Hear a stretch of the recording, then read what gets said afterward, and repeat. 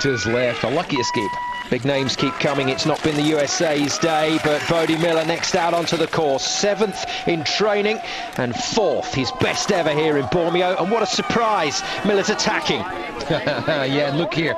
This is the section where Bachhofer was in trouble. Miller definitely in charge of his skis here. And this is the section that he won in both of the training runs. Let's see how he did it. Taking risks as usual. Bode Miller, he's got this nice touch.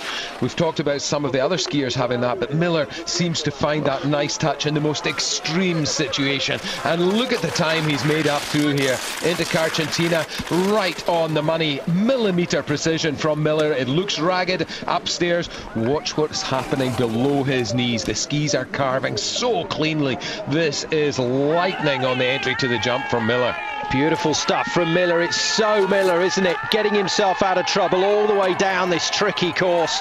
But everybody's had to do that today. This man is more adept than anyone at doing that. Beautiful flight from the San Pietro. It was long, but he touched down so smoothly.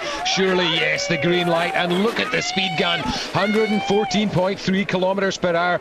Bode Miller, as long as he doesn't put a foot wrong, is going to take this. And the 30-year-old American, just when everybody is starting to write him off, has a chance here to silence the critics at the end of the year.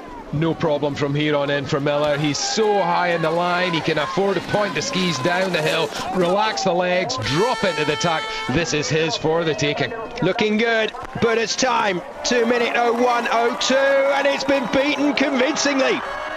Miller moves to the top. What a run from the American. That was some ski from Miller.